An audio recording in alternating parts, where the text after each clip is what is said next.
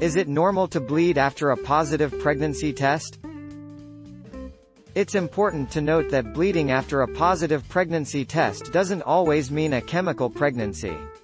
Bleeding is also common during implantation, which is when the embryo attaches to the uterus.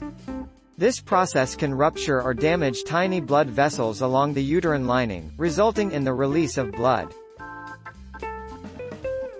Is implantation bleeding heavy?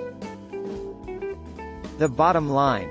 Implantation bleeding can be one of the earliest signs of pregnancy. However, implantation bleeding isn't usually heavy unless you have an underlying bleeding disorder. If you experience heavy bleeding outside of your menstrual cycle, make an appointment with your healthcare provider. Can you still be pregnant if you bleed a little? Pregnant women can have some light irregular bleeding during pregnancy, but it should not be like a normal period.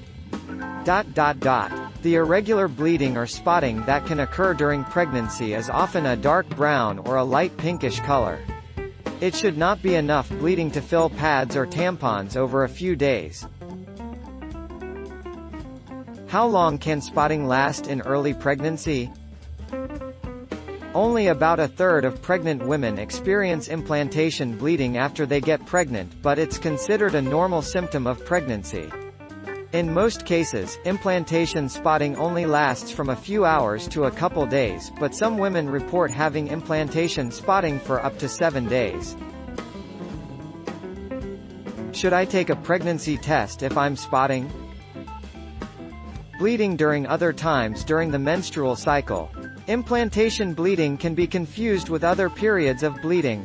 A pregnancy test will normally be positive shortly after implantation bleeding, but it still may take days. Don't forget to subscribe and hit the bell notification for more of these videos.